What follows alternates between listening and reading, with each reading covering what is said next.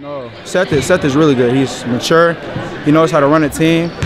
You know, I like him at point guard because he knows where guys need to be. He gets them there, and he doesn't look like a freshman at all. He looks like upperclassman. He's big. He's gonna be good. He's been working hard every day. He's getting better and better. He's gonna be good.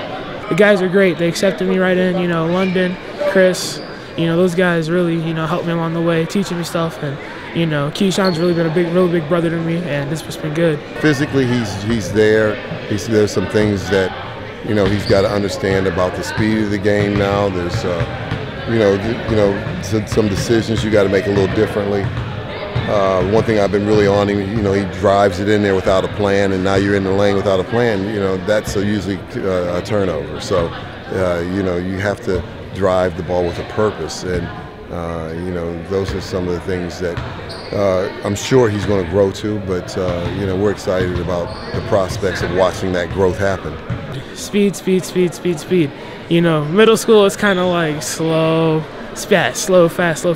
Here it's just fast. You got constantly getting hit by screens by big dudes who are like 210. So, I mean, you got to learn. You're learning plays, new systems, and you're learning new philosophies and all that stuff. So it's a big transition. I take it as, I'm going to get better. It's going to get me ready for college, the next level, and things of that nature. So I'm with it. I'm ready. This is a bit of a homecoming of sorts for you, right?